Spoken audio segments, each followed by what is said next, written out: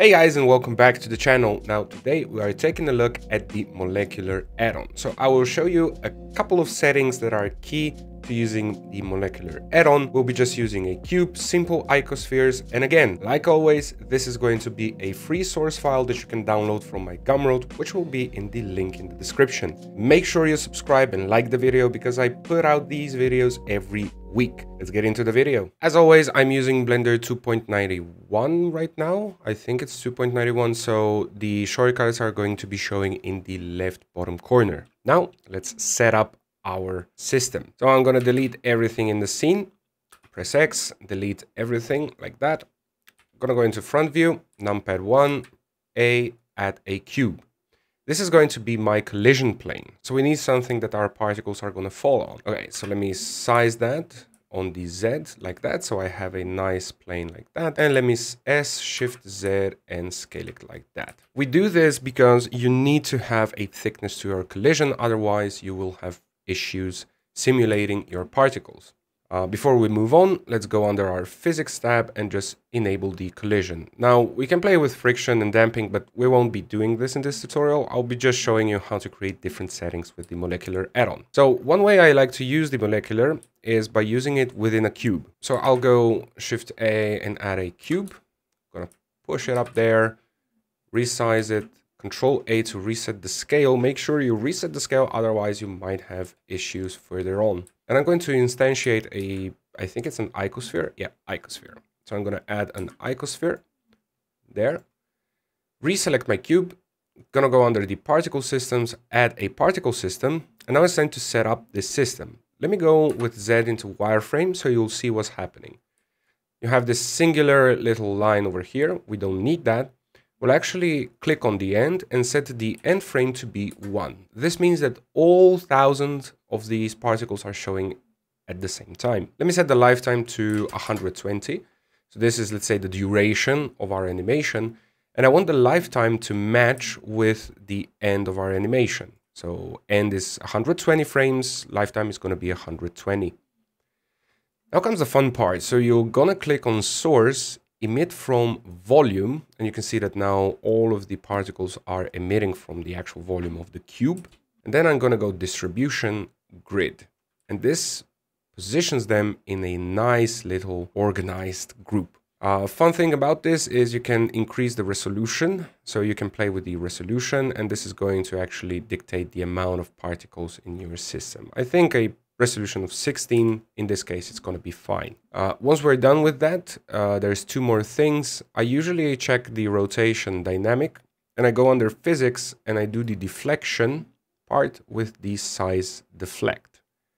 Now I do this because this actually prevents the particles from clipping through the plane. Next, render, and instead of the render as halo, I'll choose the object. And there's an eyedropper here that you can click. Select your icosphere, and this is going to instantiate it in the cube. Increase the scale, but be careful. Don't increase it so that the edges are clipping, because usually that presents some issues. I usually go as close as possible, let's say to about there. Again, making sure that everything is reset in scale. Now it's time to open our molecular. So the molecular add-on, you can find it in the link that I've shared below. You can download it. If you don't know how to install add-ons in Blender, you simply go to Edit, Preferences, and then under Add-ons, you choose Install, and then select the file, zip or RAR file that you've downloaded, and that's going to install the add-on, and it should appear here. Now, I had some issues with the molecular add-on in 2.91. It was a bit unstable. It had some very inconsistent results. So hopefully this one is going to work out. But yeah, fingers crossed. So you can see start frame, end frame are matching. That's all fine and dandy. Calculate particles weight by density. So this is going to simulate the density of, let's say, sand. I usually use it for sand. It has some really interesting physics applications. Activate self-collisions and collisions with other. This means that the particles are actually going to collide, which I still don't understand why is an issue in native Blender particle system. Particle linking and particle linking with others. Now, these are very interesting categories. Now, You might be confused by all of these settings, and I'm going to be honest, I'm confused too, half of the time, but I found some that are very interesting. So let me just prep this. So I'm going to make this the properties, and I'm going to have just a start simulation here. So start molecular simulation, so I don't have to scroll all of the time, since we'll be mostly working with these two groups. Now, if I start this molecular animation, you can see this is how it behaves. So the particles are actually colliding. There's a good dynamic, let's say, behavior to their movement. It's okay. It's fine. Now comes the fun part. So the linking thing is basically creating a link between different spheres, different particles. So let me free that bake and let me restart the simulation. And now these should be more connected.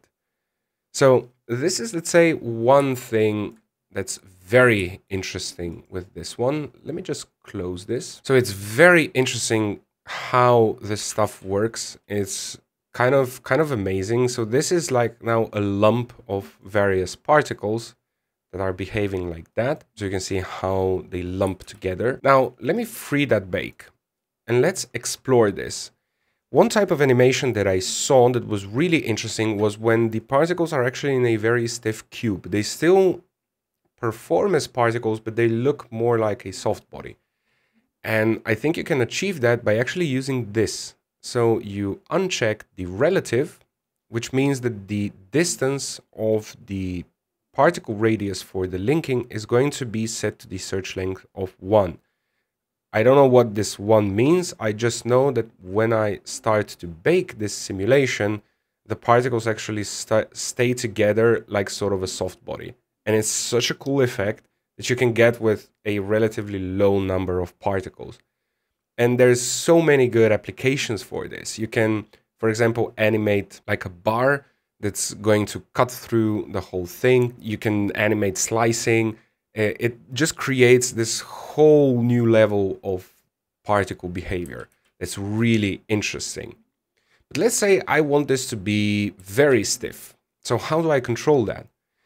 Well, this is where these guys come in play. So this is the broken. Now, the broken, like it says, how much links can stretch before they are broken. So 1%. One thing that I found out is if you go down, it's going to make them like not really stiff. So they should break much more, which you can see here. There's actually almost like some sort of plastic deformation happening to them, which is really interesting.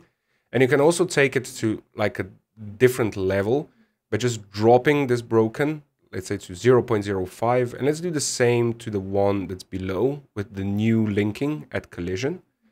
So let's start this molecular simulation. And it just crumbles. It has this crumbling effect while the top is still like straight. And this is so interesting when you think about it. There's, again, many interesting applications for this in terms of MoGraph animation, that sort of stuff. Now let's try the broken at 1 and near 1. And let us restart. And now this should be really stiff. And you can see that it is stiff. It still deforms in that way. And it keeps like this sort of plastic deform type of thing. But it's really, it's insanely cool when you see it. Let us just increase the distance right now. So I'm going to pull them up there, restart the bake. Let's see when they fall from a higher. So they also respect the gravity. They respect what's happening with the height. They respect everything. And you see this beautiful type of deformation. Just for kicks, let's recheck the relative. And now let's see what happens when we have the relative checked. So you can see that they, again, fall down in this sort of mound type of thing. Again, I think the most satisfying results are without the relative. So you uncheck the relative and then just play around with these settings. It's so interesting. You have the stiffness of the links, damping of the links. It's such an interesting process, but I don't want to go into stiffness and damping because I think that even just with these settings, like the broken settings, you can do so much with this type of animation. I'm planning on doing like a animation with a bar or a slicer or something in the future. So let me know down in the comments if you'd like to see something like that. I think it would be mega interesting. So yeah, So yeah, this is going to be it for this tutorial. Now, what I want you to do for your assignment is maybe try the system with another primitive. Maybe try using a different collision type. So be free, just do whatever you feel like doing, and make sure you tag me in your creations on Instagram @plataday. Now, this is going to be a free source file that you can download, tinker with it. If you enjoyed this video, drop a like, leave a comment. I always read those, I always enjoy those. And yeah, I'll see you in the next one.